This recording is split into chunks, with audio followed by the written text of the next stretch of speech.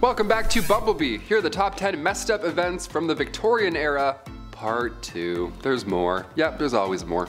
Kicking off the list at number 10, dark dining. I don't know about you, but I can't eat in the dark. I need to see every single bite that I'm eating, okay? Call me crazy. Part of me wants to go to a restaurant where you can't see anything, but I know that I won't make it all the way through. I can't do it.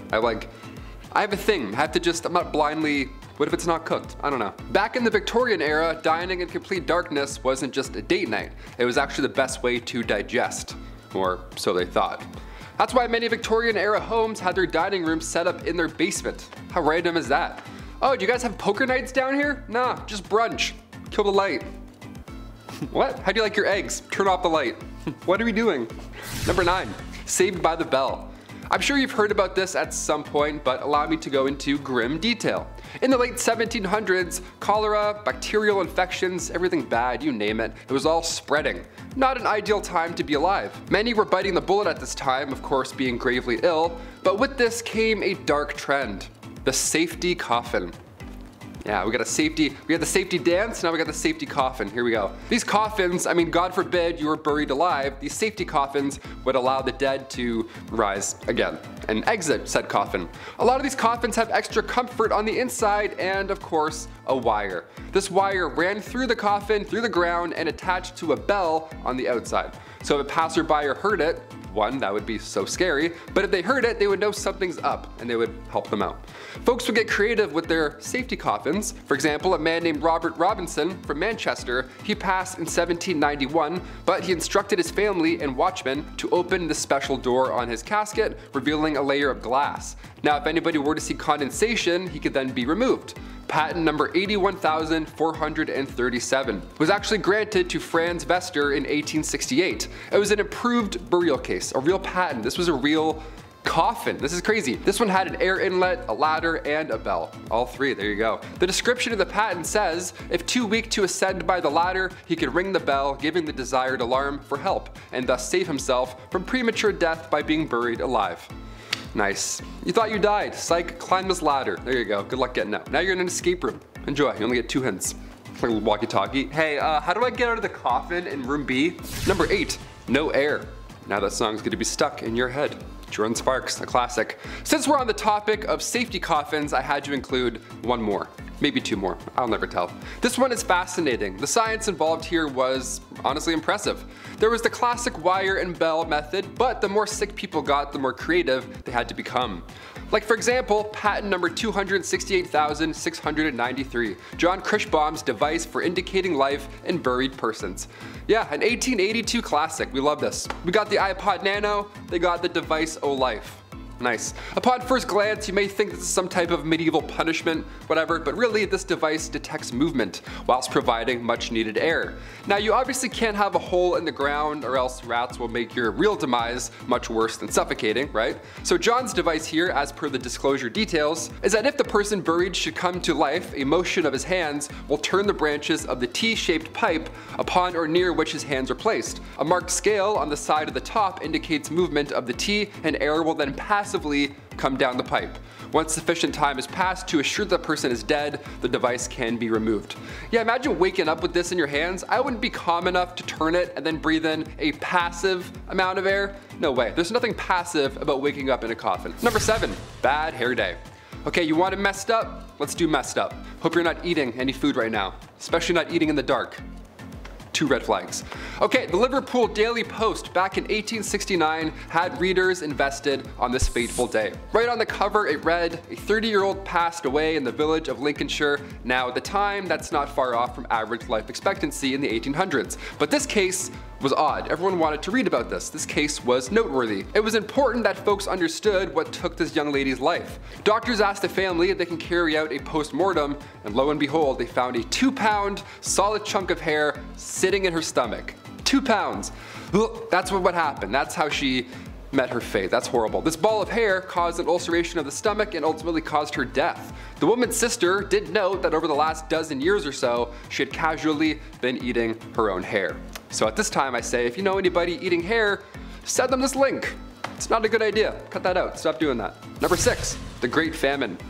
Weird time to talk about a famine after the hair incident, but okay, here we go.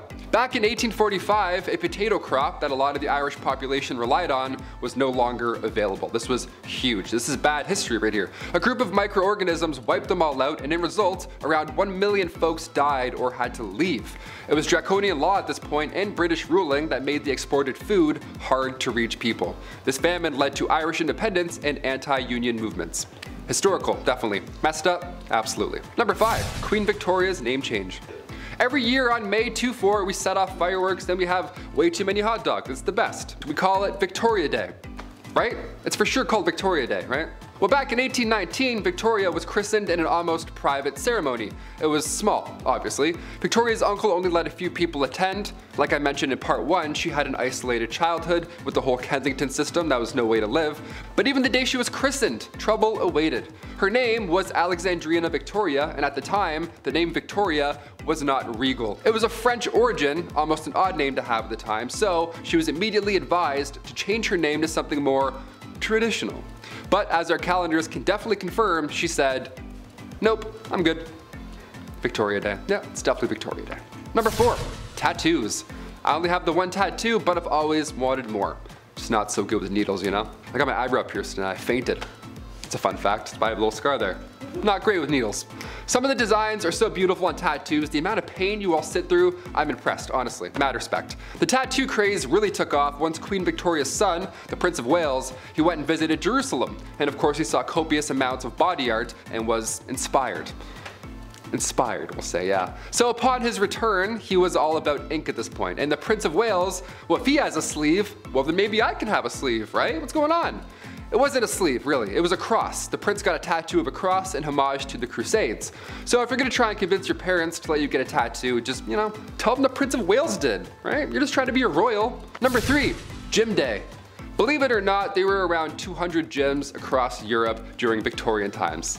Yeah, just like 6 good lives. You're like, what's this about? Even Victorian dudes skipped leg day. How great is that, okay? It's not just you. These gyms weren't bright, they weren't open, they weren't well ventilated, they weren't motivating, and definitely not safe. None of those, definitely not.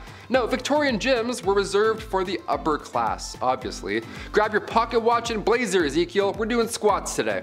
These machines also were not ideal. They were designed as antiques first rather than their purpose. Also, half of these look like saw traps. Like, are you kidding me? No way I'd bend my arm around any of these devices. No way. All those wooden wheels? No. I'll stay weak and brittle. Thank you. Number 2, ghost photography. Had to look back. I don't like talking about ghosts. As if the reanimated corpses coming back to life while they were ringing a bell wasn't scary enough. Yeah, let's talk about 1800s ghost photography. The camera was a hot new invention at this time, so tales of ghosts and spirits were now easily believed. Yeah, obviously, when you have a photo of a see-through woman, you're like, that's pretty terrifying. A big name in the ghost game was a man named William Thomas Stead. He was born in 1849 and Stead was the son of a Congregationalist minister, and at the age of 22 he was appointed as editor of Northern Echo, which was a regional newspaper in Darlington. So far, so good. This British medium, Richard Borsonol, featured a photo of W.T. Stead and a real spirit. Yeah, imagine that. Imagine a day where somebody being awarded the Nobel Peace Prize also poses for photo ops with ghosts. You're like, do we believe all of this or none of this? What's going on? This is so scary. And finally, number 1, music for eternity. Before we wrap up this wild part 2, I had to include perhaps one of the creepiest patents of all time. Patent numero 9,222,059. Yeah, the number is going a little bit higher. This one got me thinking. I wanted to end this video off on this note. I like this idea. Maybe, I don't know yet. Music for eternity systems. Okay, this patent is not from the 1800s, but rather 2015. I know, it's not Victorian, but when else am I gonna talk about this, really? The idea here is that you could stay connected to your loved one by using a solar-powered digital music player. The best part here is the patent details how surviving family members now have the ability to update, revise, and edit stored audio files and programming after burial. Yeah, next Rihanna album, no problem, I got you. There's a speaker in the casket and there's a headphone jack on the tombstone, so we can listen together. And then we can decide if we hate the album. That's creepy. I wouldn't do this. Would you want this? Sound off below if you'd want, you know, big shiny tunes playing for eternity after you die. I would do the Titanic theme song. Just make everyone so sad all the time. Guys, thank you so much for joining me today on Bumblebee. I've been your host, Taylor McWaters, and we'll see you next time for some Victorian craziness. 100%. Bye. Thing was still in my head. And I was like, well, I'm good, what's up? I tried to play it cool too. It's like, yeah, I'm good, just keep going. I'm getting fainty thinking about it now. When referencing these Victorian, I don't know what I was gonna say there, but I didn't finish it.